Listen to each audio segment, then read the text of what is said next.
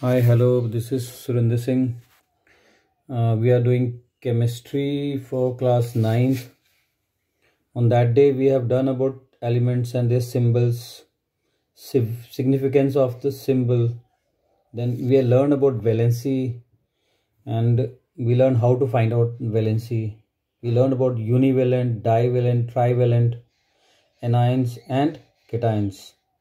Then after that we have learned about variable valencies, where same element is showing two or more than two valencies.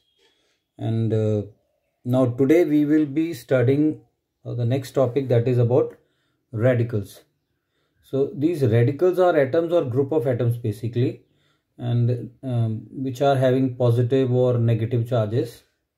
Now in the radicals, the number of atoms, they may be same or different elements may also be there, and they together are behaving as one unit. The radicals may be basic radicals if they are having positive charge on them, and we call them cations.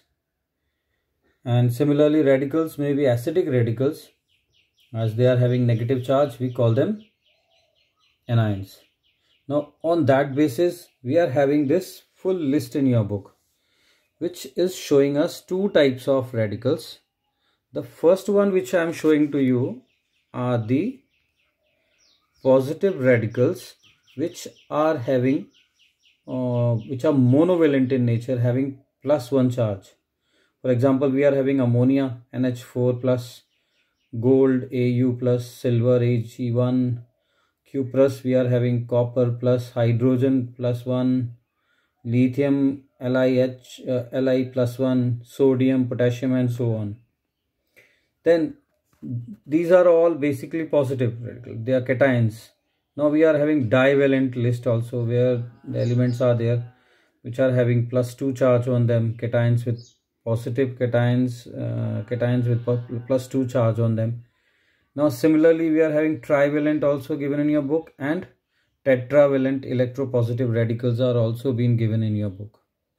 What you need to do is you have to learn them, because this positive charge, and similarly we are having another one where we are having a acidic radicals basically, and these acid radicals also are having of cations or acidic radicals, anions, which generally are having +1 charge or +2 charge. For example, here I am having a monovalent acidic radical. Hydride is there, H minus, chloride, Cl minus, bromide, Br minus, iodine, I negative, fluoride, F negative, hydroxides. Then we got cyanides, nitrite, nitrate, aluminate, hypochlorite, chlorite, chlorates, ferrochlorates, perchlorates, permanganate, bisulfite or hydrogen sulfite also, acetate ions. These all are monovalent acidic radicals. Similarly, we are having a list of bivalent anions or acidic radicals, which are having negative power of 2. Oxide O minus 2, peroxide O minus 2, 2, sulfide S 2 minus, carbonate CO3 2 minus, sulfate SO4 2 minus, sulfite SO3 minus, chromate. Then we got a list of trivalent anions or acidic radicals, where the power is -3. Similarly, we are having tetravalent, those which are having -4. We are having carbide, ferrocyanide.